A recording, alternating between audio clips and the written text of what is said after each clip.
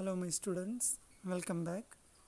So today we are going to start a new chapter of our science subject, that is 10th chapter body movements. Okay, our 10th chapter body movements, page number 121. Okay, page number 121.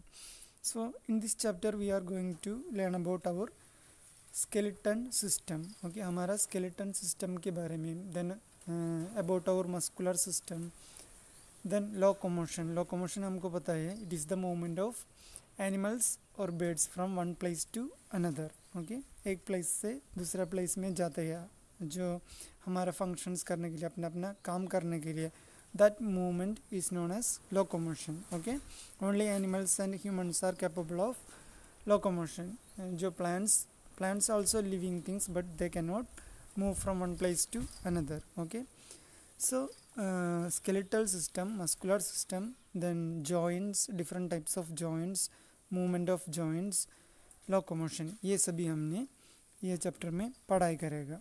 okay, so let us start today's session. So as an introduction, we can tell there are lot of living things. okay, there are lot of living things present on our earth, and some are very much tiny और some are very much microscopic. मतलब हमारा आँखों से हमको वो देख नहीं सकेगा क्योंकि वो उतना छोटा होता है. and some others are very large in their size. okay, so we can divide these living things into two types का living things और two types का organisms होते हैं, that is unicellular organisms and multicellular organisms. okay, we all know cell is the basic structural functional unit of our body. जो हमारा body का सबसे छोटा unit है cell. okay, so we can divide the organisms into two categories. The first one is unicellular organisms. unicellular मतलब one. so unicellular organisms में सिर्फ एक ही सेल होते हैं. ओके, उसका बॉडी में एक ही सेल होते हैं. So it is very hard to C with our naked eyes. हमारा आँखों से हमको डायरेक्टली देख नहीं सकेगा क्योंकि there is only one cell is present and वो बहुत माइक्रोस्कोपिक है, बहुत छोटा है. Okay, such as some kind of green algae, then amoeba, ये सभी यूनिसेलुलर ऑर्गेनिजम्स हैं.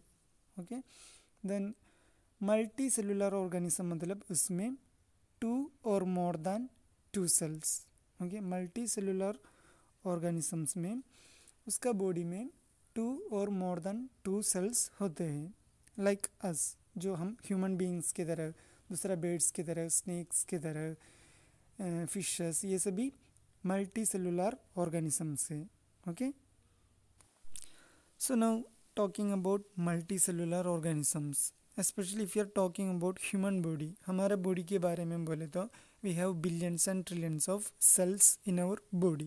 okay, so already I told you cell is the basic structural and functional unit of life. It is like the building block of our life. okay, so a group of cells together known as tissue. okay, जो एक group of same cells which is together we are calling or we are referring it as tissue, and this tissue which will combine to form organs मतलब जो हमारा body part. so different types का tissue होते हैं एक body part में.